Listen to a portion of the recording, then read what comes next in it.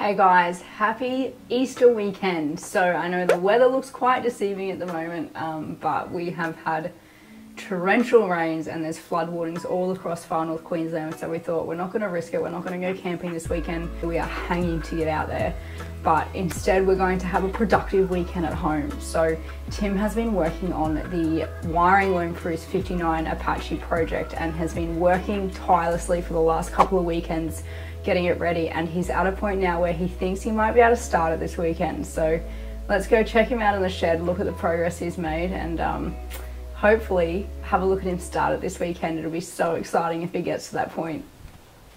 Let's go. I'm starting to get excited now. Come on, baby. Right, let's start it. Let's start it. Come on. Yo. What's happening? Coming to see the fun. Yeah, what are you working on? What's on your screen? Oh, I'm just looking at my homemade diagrams for my pinouts for the ECU. So, as you can see, I have a big bunch of mess on the floor. This is my engine harness that I am hopefully going to finish today and get the car started this weekend. In a Commodore that this engine is out of, all the wiring basically runs down the motor to the front section. You got the ECU and the battery and all of the fuse blocks and bits and pieces in the engine bay, and it looks pretty average in my opinion. So basically cut the harness to pieces, and I'm remaking the whole thing and rewiring the whole thing so that it's as clean as possible, and the harness just runs down each side of the motor and then behind the motor and goes through the firewall with some bulkhead fittings, which I'll show you in a sec, and that should clean it all up and make the engine bay look really nice. You know, two of these that run through the firewall. Now this is just a quick disconnect fitting, simply twist that and they separate. This side will be mounted in the body of the vehicle and this side will be on the engine harness. So if I ever need to take the motor out or take even the cab off, it's as simple as lining these up. Then I get it, line them up and lock them together. So pretty easy just to remove either engine or cab. So I think they look pretty trick too. So tell me what has to be done for you to be able to start this thing today. I'm going to drill holes in the cab to get the bulkheads through and then join up what's left of this wiring harness, which is the engine harness that I've just mostly modified. Basically got to terminate all of these wires in their correct pins. In the correct pins in these bulkheads. So basically cut them off, put pins on them, push them in. I'm going to start it, get it running, make sure everything works first before I wrap it all up and make it look beautiful. Got my fuse block in for the main harness of the vehicle. That runs my headlights, the horn, all the tail lights, the fuel pump, the wiring for the body itself and most of the chassis. That's all in, and I'm now mating that with the engine ECU mounted up underneath the dash here behind the instrument cluster and the Dakota digital module that's in the back there. So getting to the nitty gritty now, doing all the relays and bits and pieces for the engine harness and using these bulkheads. I'm about to punch some holes in the firewall, which is a scary thing. And these will get mounted through here, and then that way the engine can mate to the other side. So I've made this little spreadsheet up for myself just to keep track of everything. I've got the pinouts, which is basically every one of those little plugs there in the bulkhead, or pins in the bulkhead, sorry. And I'm basically running through this to work out what the color is, what the function is, what the pin was that came out of the LS ECU, the engine ECU, what it corresponds to on the other side, on the engine side. And I'm basically just going through so I can keep track of colors, where everything is in the pins in case I have any issues later on. But it also just helps me kind of work out what I'm doing, because otherwise this is just a big spaghetti mess. How do you feel? Yeah. Not the first time I've cut the floor up. Super blunt. I might punch through it with the big drill bit first.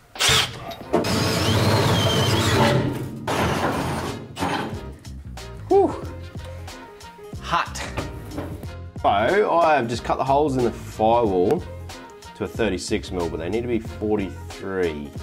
There's a little flat spot on the top of the bulkhead, so the flat spot stops it from rotating. So what I want to do is basically transfer that onto the firewall and then just die grind out enough to slide it in, but keep the flat spot on there. So my die grinder's busted, my 240 volt one, it's the one I always use. Snap the plugs off the end of it, so I've found an old air die grinder. Hopefully it works well enough to get this done. All right, that's the flat bit.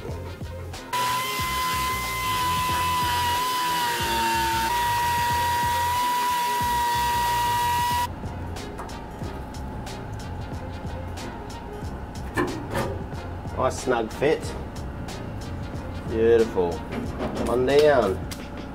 One to go. Right, baby. 2 for 2. Got the compressor going, so I might as well air this up and then we can chuck the wiring in. I need to get underneath the motor anyway to plug all the rest of the harness in. So while that's going, I'll plug her in because I don't have compressors for the car itself yet. Air it up, clean up those holes I've just drilled, throw the wiring in. Got to run a few extra cables, the main battery cables and earth cables, and then fingers crossed I can whack some fuel in it and hit the key and hear it run. Woohoo, baby, come on! Pray for me. All right, put my ECU in. Dropping all the bolts. Oh, you know what this means? I get to put my dash in. Oh yeah, I'm getting it, I'm getting it. I've had it so long the box is falling apart.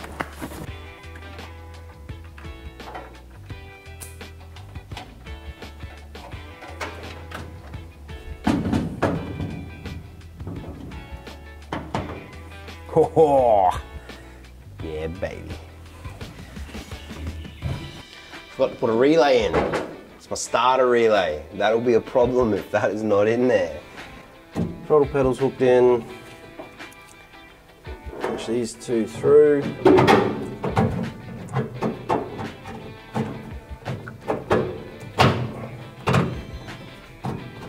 Whew. That's going to be cool when it's all wrapped up neatly. Okay, last bit of spaghetti. That's the gearbox going down the back. Which side is which? This is the side with the throttle body, which means all of this goes over my nicely painted intake.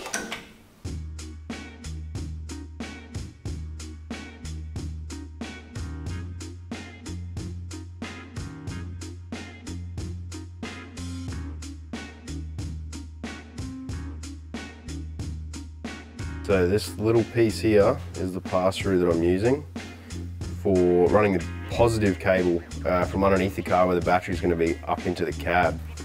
I'm going to punch this hole through here and run the stud at the back. That way I can run a small gauge wire, smaller gauge in the battery cable into the fuse block and to run the engine and the accessories inside the car. I can also pick up the point in the back when I install an amp and things like that. It's going to make it a lot easier and it's not going to be underfoot, so being behind the seat, hopefully nothing will ever hit it, bump it and arc out on it. We'll have a protected boot on it and keep it as safe as possible, but out of the way is obviously a lot better than being underfoot. Now I'm going to go to 24 mil, so what I want to do, a little sneaky trick with a pen. Just mark that so when it spins I can see how far I need to go in. Alright, that's 24 mil. Oh, and that's a perfect fit. I'm starting to do the battery cables. I run the starter motor wire, which you might be able to see up in there. That runs along the front of the motor there, down the bottom here. And that wraps around, it's all P-clamped up nicely along the side of the motor and across the frame rail. Alternator, that's all done. So 35 mil for the alternator, 50 mil for the main battery and earth. Got the cables running here. Earth runs up to the back of the motor. These are all just cable tied in place here. I've got to get some more P-clips and I'll take the cab off and then secure all of this properly. But just started running that alternator, 35 mil. So all of those will run down to the back end. And you can see the bottom here of that stud up underneath there. It comes through the floor, so that's going to be the main power in and out of the cab. So in the back of the car here, I'm going to have my battery bolted to the chassis in like a little cradle thing. Got to run the starter motor cable straight to that, but the others have to be fused. So I've got this mega fuse block here. I'm just drilling and tapping the side of the frame here to mount that. Then I can terminate these couple of cables into it. I'm just going to make a longer cable and put a battery next to it for today, because I don't have a battery that fits in that holder and I haven't mounted that holder yet. So that'll be a job for later. Go get a battery that fits in it and work all that out. But for now, we should be able to just hook these up to the big battery that I've got through this fuse block and try it out. Right, so take these bad boys off. These cables will just get terminated on that, and then I can run my fuses on there, and then from that up to the battery. So that'll run the alternator and then the rest of the cab. So to run the earths into the cab, basically I just grabbed a bolt or a set screw with the thread all the way and cut the head of it off.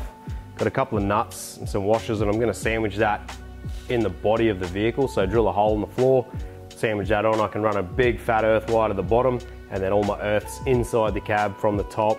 That'll actually earth through the body as well. So that's a pretty good little setup, nice and easy, pretty cheap. So close.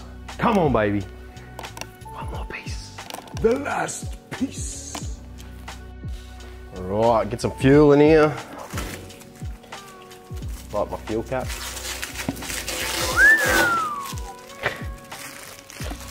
Haven't finished that one yet either. Right, now let's do this without spilling it everywhere, please.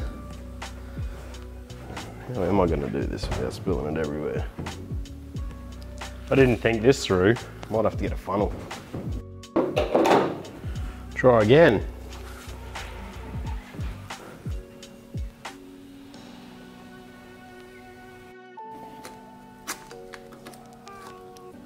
Fuel cap mods.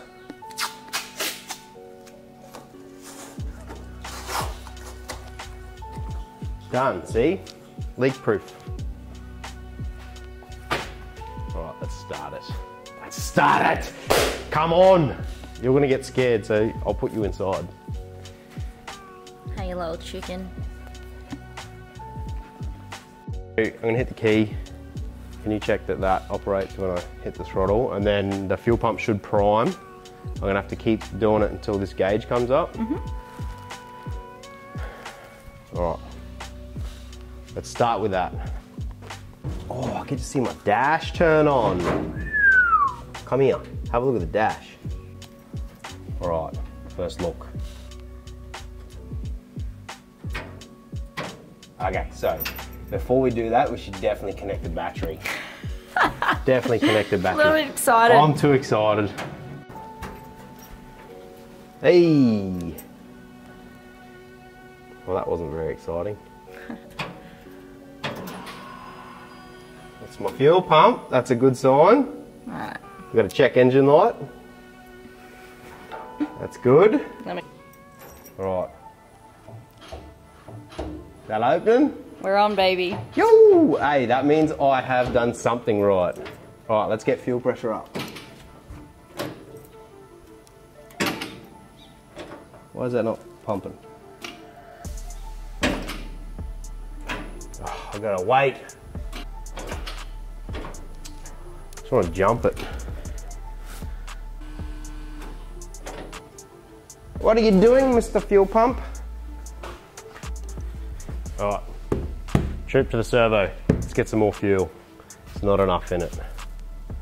Let's go. All right. Well, that sounds instantly better. Pretty close. I must have the fuel pump mounted too high in the tank. That's all right. We'll fix that at a later date. For now, we can start it.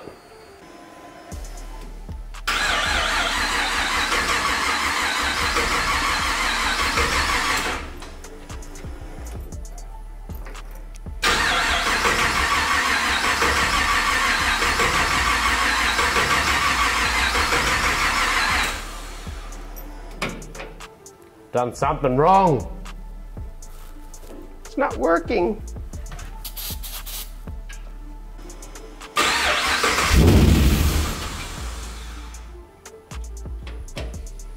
This is that crank issue.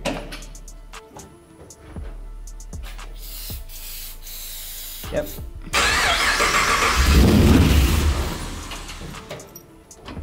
It's that same issue I was having before, last time I tried to start it. Yeah, I just gotta remember what the hell I did to get it running. Okay.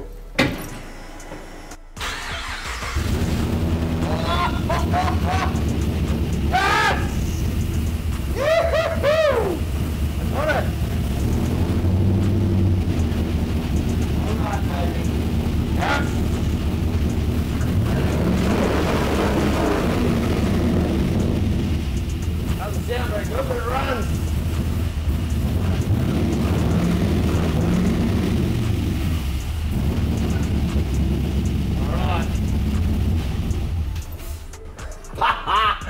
Yes! Fuck. Alright. It was the same problem as last time, that starter enable pin 52. So, figured that out. Now I need to hook that up correctly. That's a good thing. Learned a lot last time I was trying to start it, and it's helped me now. So, I'm freaking stoked. Alright. Adjusted the fuel pressure, so hopefully it runs a little bit better this time. Hopefully it starts again.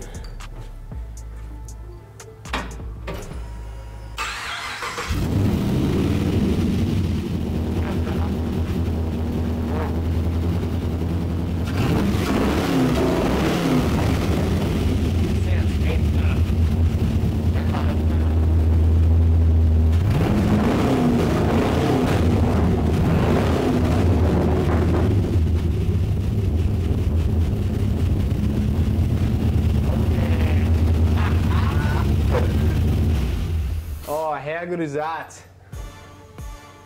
Oh, mate, what's smoking? They're all good. That's one of those moments that I just, in a build, it's just so great to hear it run, to get that milestone under your belt. It's just, it's freaking amazing. So I'm absolutely stoked, guys. Thanks for watching this video. We'll keep updating the Chevy as we go. But also let us know, what projects are you working on? What have you been working on this weekend? Do you have anything in the build that is as extensive as this? This is a big project for me. It's been 5 years in the making, on and off, and this has been a lot of work to do this wiring for me, so I'm bloody stoked. I hope you are too. Thanks for watching. See you guys in the next video.